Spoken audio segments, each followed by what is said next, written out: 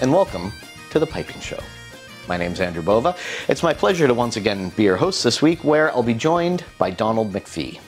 Donald's active in just about every aspect of piping that you can be, from teaching and competing. He's a gold medalist and a 6-time world pipe band champion, piping for dancing and making reeds.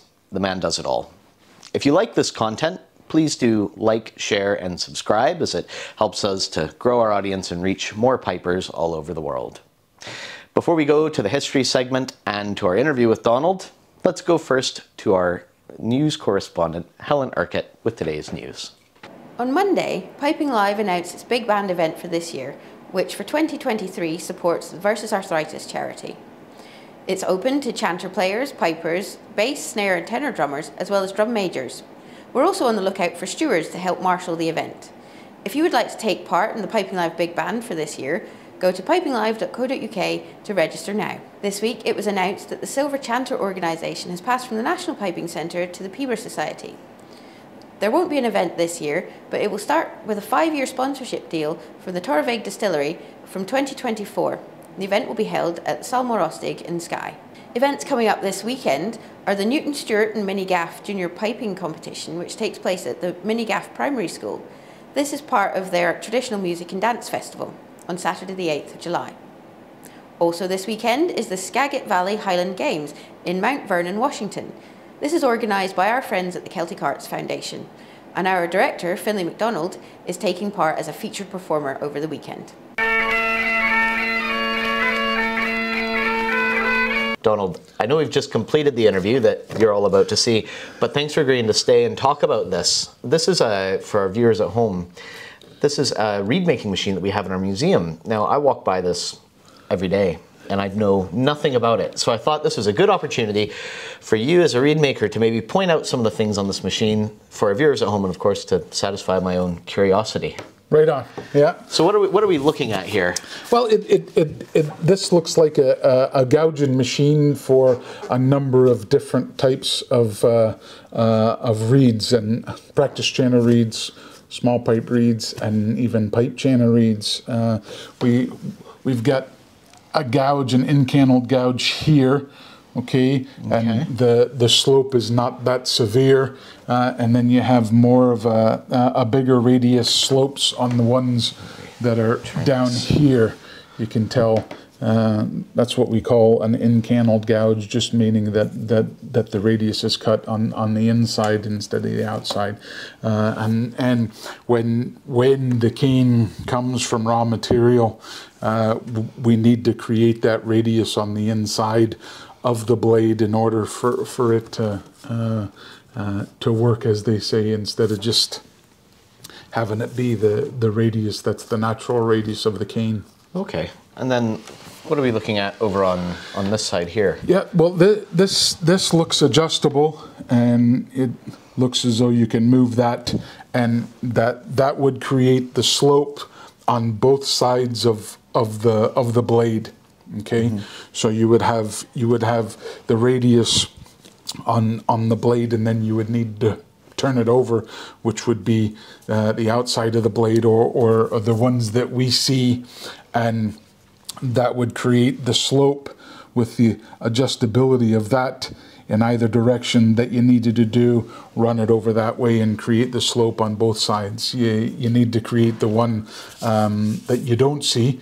That's where the wrapping is at, because in order to wrap that around a piece of metal, the staple, brass staple or copper staple, it needs to have a slope to it too, so that it's able to wrap around it. Right. How unusual? I mean, it seems like quite a lot of tooling and quite a compact kit. Is that quite an unusual thing for a reed making machine? Yes. Yes, it really is. Somebody, a really smart engineer did this. And the different radiuses to create the radius on the inside of the cane. So a lot of these guys, when my dad's dad worked at Ford's, That's what brought him to Detroit. He had a mate of his who was a glass blower and make blades out of glass for a pipe chainer reed. And so my grandfather tried to start making reeds out of that. The problem was that when the moisture went on the inside of the glass with it vibrating back and forth, it caused the glass to shatter. So it was a non-starter, but we're talking back in pre-World War II kind of a thing. With the jobs that these pipers were doing, i.e. the McAllisters that had friends or had one of the family that worked at Cummings Diesel, so they had availability of a machine shop in order to, I need a machine that'll do this, or I need a tool that'll do this, right? Oh, okay. And then you've got guys that are tool and die makers that just kind of come up with it, no bother whatsoever. Somebody quite ingenious did this and said, look, you can make them for practice chainer reeds, you can make them for pipe chainer reeds, you can create the slope, you can do this, you can do that with it. So it's certainly a cool piece of kit. Oh, it's great. If the modern day reed makers were looking at the tools that I use, they would probably say that it was a grandson of what you see here. That's to help create the blades of a pipe chainer or the blades of a practice chainer or small pipe reeds. Right. Well, thank you very much for coming in and shedding a little bit of light on this mystery. If you'd like to see this reed making tool, it is on permanent display in our museum here at the Piping Center. Donald, thanks for coming to join us today. Always a pleasure to see you. We'll start with the same question we ask everybody. How did you get into piping? Yeah, real pleasure to be here, and thank you to the National Piping Center, everybody involved here at the National Piping Center for all that you do for bagpiping. So I got involved in the bagpiping because my dad was a piper, and there was no way I wasn't going to be a piper. He never forced me in order to play, but at the dinner table at nighttime, well, Donald, did you practice today? And I had to look at him and go, no, Dad. And I just got the look of disgust, Right, and you never want, at least I never wanted to experience that off of my dad or basically anybody, So my grandfather on my dad's side was a piper and can go back four generations from my grandfather up in South Uist. So yeah, I was going to be a piper whether I liked it or not, and thankfully so. It's shown me all parts of the world. Yeah. Well, speaking of all parts of the world, for anybody listening at home who doesn't know or might not notice, it's a couple of, well, I think I can say Yankee to you. I mean, I know you spent some time in Texas and Florida, but born in Dearborn, Michigan. Absolutely. Just an hour north of where I grew up, in Perrysburg, Ohio. But then you spent time in Florida and some time in Texas. And I was doing a wee bit of reading about the St. Thomas Band, and then a little further back, and as I understand it, you were involved with the band that was maybe the precursor to the St. Thomas Alumni Band. That's correct. Is that correct? Can you talk a little bit about that? Yeah, just to kind of explain, in Scotland, when you hear the name MacPhee by name, MacPhee by nature, you grow up in one, you're born in one place, you grow up in another, and then you move to another place. Both my parents were born in Detroit, Michigan, and then we moved down to Dunedin, Florida, 1975, when my dad got the teaching piping job in Dunedin, Florida. That's the one that Ian Donaldson has right now. Prior to that, it was Sandy Keith. Prior to that, it was Ed Krintz. Prior to Ed Krintz, it was my dad, and then moved to Houston, Texas. Went to the University of Houston. So yes, when I moved to Houston, there was a band there called the Hamilton Pipe Band, and it was called the Hamilton Pipe Band because a student of my dad's actually, Lars Sloan, had the Hamilton School of Piping, so therefore he got the band going called the Hamilton Pipe Band, and at the same time there was a Hamilton Police Pipe Band, and so when we were competing, it was a wee bit of confusion there. But yes, took that band and took them all the way through to the U.S. champion grade 2 in Alma, Michigan.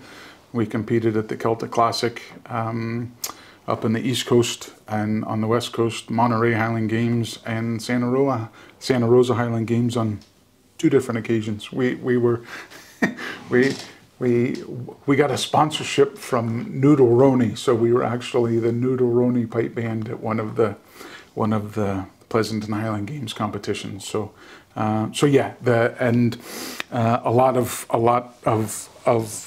the players in the band were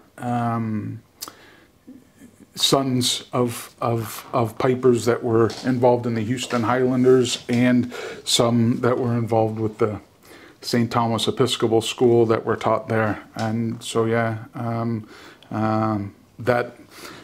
when I left to move to Scotland, that continued on with the Hamilton Pipe Band. I believe that they won the grade 3 World Championships in 97, I believe, 98 possibly, and then it kind of died out, and then it was resurrected again with the St. Thomas, what's called over here Alumni Pipe Band, but the St. Thomas Alumni Pipe Band, which is led by Pipe Major Jamie Gattinger, Mike Cusick, and Nick Hudson. Yeah. So those are the leaders in the band, and I believe Graham Brown is the lead and drummer. So that's right, yeah.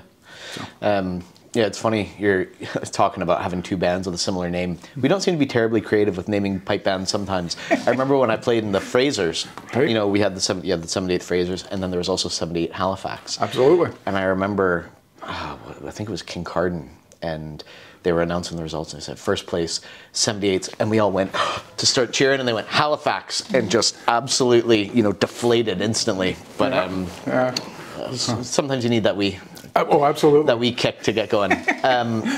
Now, you mentioned then you moved to Scotland, and it was 97. 97, yeah. Can I ask what precipitated your move to Scotland? I married the most beautiful woman in the world, Christine Lacey. We got married in September 97, and Christine was involved in the bank, in management, and so she had a very, very good job, and I moved over here, and yeah, life started for me living in Scotland due to marrying Christine, and yeah. Well, so Christine, of course, is a world-renowned dancing adjudicator, hugely involved in the dancing world. Was it through Christine that you got so heavily involved with piping for dancing, or was that something you were doing before you, or is that how you met her?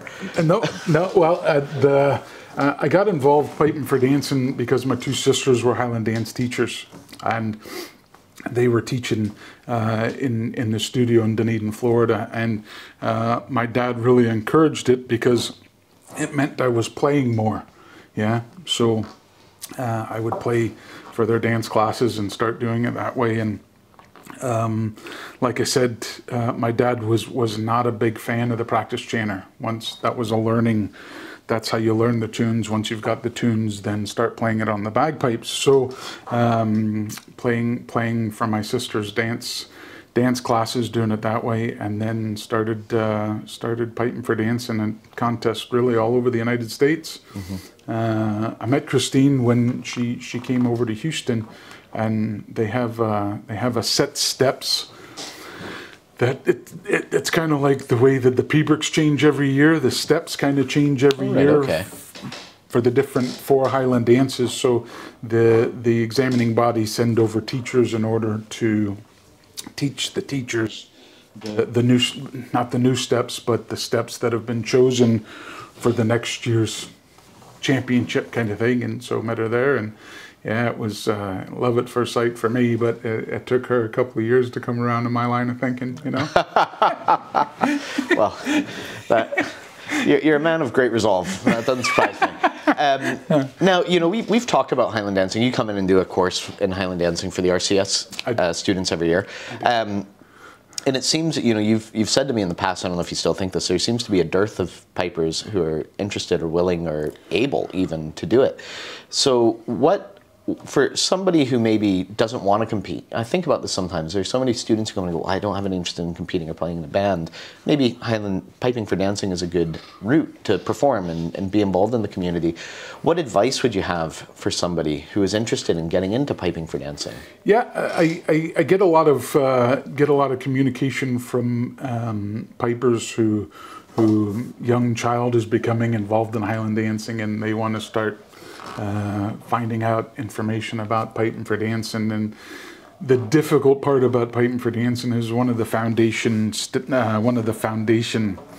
dances is the sword dance. And not only is that really difficult on the dancer because they have to dance around swords, across sword and not touch it, but it's one of the most technically demanding tunes that we have in piping. Gilly Callum. So in order to play that and in order to play it rhythmically correct, it's really, really difficult unless what I call your dedicums or your straspatacums or they have a different name all over the world, are really strong, then it's actually quite difficult because it's basically a dance that's danced at every competition. It's had me. Piping for dancing has had me see all over the world. I've piped for dancing competitions all over the world, and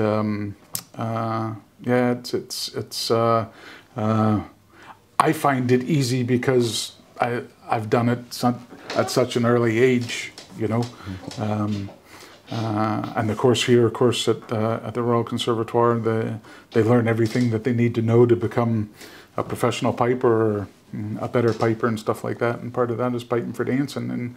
And the great part about it is that they learn that.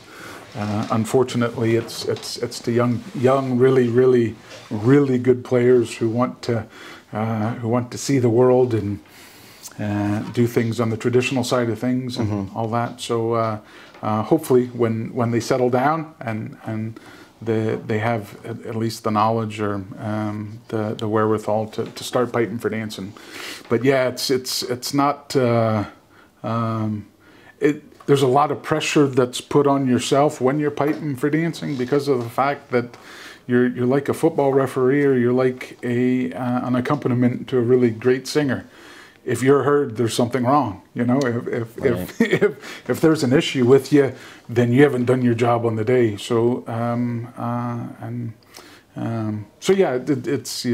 you just have to be prepared and willing to help anybody who wants to foresee and go through and start piping for dancers, because we definitely need them out there. I'm 57 and still doing it, so nobody's on the sidelines going, "Hey, Big Donald, away you go, let me in," So, yeah. Okay. And play a big reed, right? Like the biggest reed you can, because you're going to be playing all day. So, now, of course, it's sometimes when I was thinking about getting ready for this interview, it's a wee bit difficult because you do so much. I was actually, when I was sort of looking at your page and reading a wee bit about you, you're kind of the modern John Ban Mackenzie of piping, and that you do it all. So you're a reed maker as well. Yeah. So I was wondering, could you tell us? I mean, how did you get into reed making? But then also, the average piper's experience with reed making is very much, you get in touch with you and get reeds sent through, and there you go, you've got your reeds. We don't think about the sort of process of making reeds. So how did you get into reed making, and then what are the challenges of being a reed maker? Right. I played with a band up in Canada called the Dunvegan Pipe Band, and the pipe major was Scott McCauley, the pipe sergeant was Colin McClellan, and I worked for Colin McClellan. Did menial stuff, just tidying up the workshop and just preparing stuff and not doing anything that he was doing that was critical. So I kind of caught the bug there, really caught the bug there. And then Jimmy McIntosh sold McIntosh bagpipe supplies to Mike Cusick. And when I was in Houston, I was working at a machine shop, working my way through university. And through Mike buying the business, we were able to duplicate Jimmy's tools and started reed making that way. A very difficult business, not because I do it.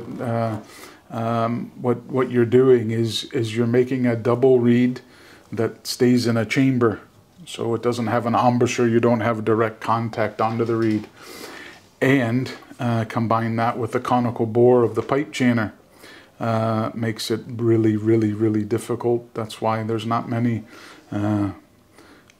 bagpipe reed makers, chanter reed makers that are out in the world today. A lot of drone reed makers and stuff like that try to get into the chanter reed, but it's a totally different beast. With drone reeds, you're dealing with steps of a cylindrical bore, a straight bore, and there's steps with the internals of the pipe chanter. It's a conical bore, so that's what really makes it tough.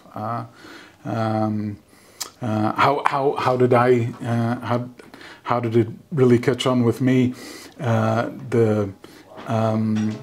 Jimmy McIntosh and Murray Henderson moved over to the States, they sold nail pipe chanters, and the States had basically every piper had a nail pipe chanter. And at that time, when I started reed making, with most of the reeds that were being made, the Fs would double tone on it.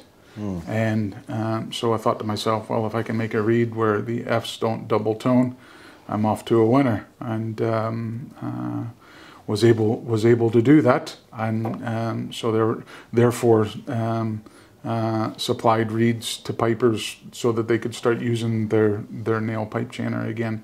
And that's nothing against nail, nothing against whatever. It's just it was one of the difficulties with the chanter.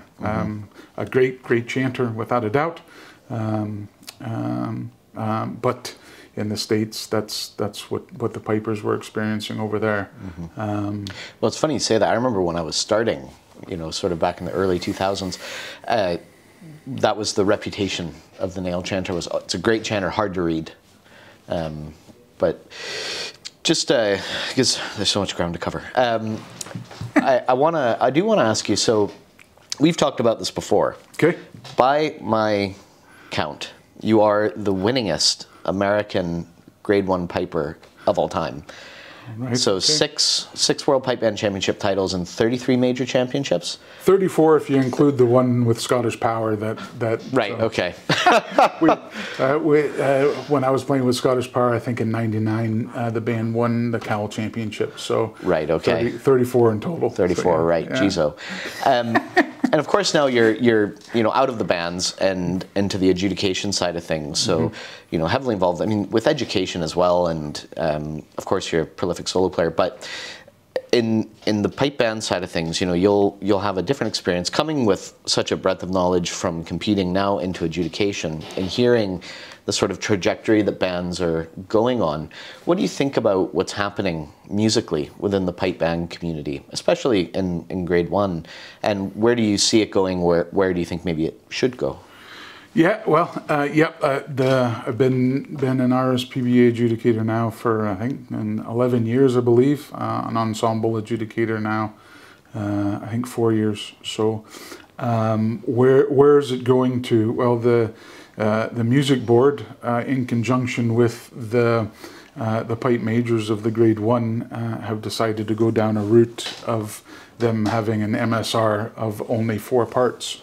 4-part march, 4 parts display, 4-parted reel.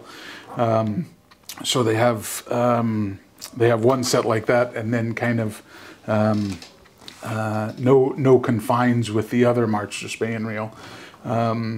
I can see where they're coming from. The inspiration, the drive was that the crowds would experience more tunes because the pipe bands were picking all the same tunes, the Highland Wedding. So when you went to a competition, then you might hear 6 Highland Weddings and 6 Blair Drummonds and that kind of a thing. So in order to change that, that's what they decided to do. Unfortunately, I think it puts even more pressure on the adjudicators. Yeah, because well, you're only adjudicating 4 parts of a march, 4 parts of a strathspey, and 4 parts of a reel. If I was adjudicating that competition, the bands are giving me less to adjudicate, and therefore making it more difficult in order to come out with a result. Whereas when one band comes on, let's just say with Donald MacLean's For World of Oban, you know, and another band comes on with Abercrombie Highlanders, you know. Donald MacLean's For World of Oban is technically one of my foundation tunes, and you've got Abercrombie Highlanders, which is one of the most difficult 4-parted 2/4s. So in my opinion, judging a confined contest like that is more difficult than judging an open contest where they can pick any tunes that they want, as long as they have the 4 parts. If I can, it's similar to, you've got the Masters competition here. Yeah, we get our tunes when we play at it a fortnight beforehand. Now, if I was adjudicating that competition and I had my choice, I would much rather have the pipers get their tunes 10 minutes before they come on. Them not giving, you know, 2 weeks in order to prepare to play a march to Spain reel and a pibroch.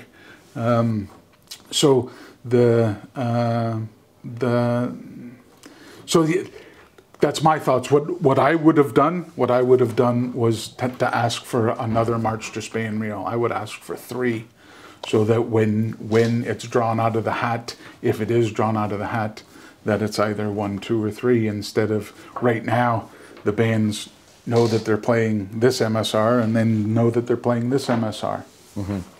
Does that make sense? Yeah, it does. I just wonder are you saying one of those 3 should have been a 4-parted MSR?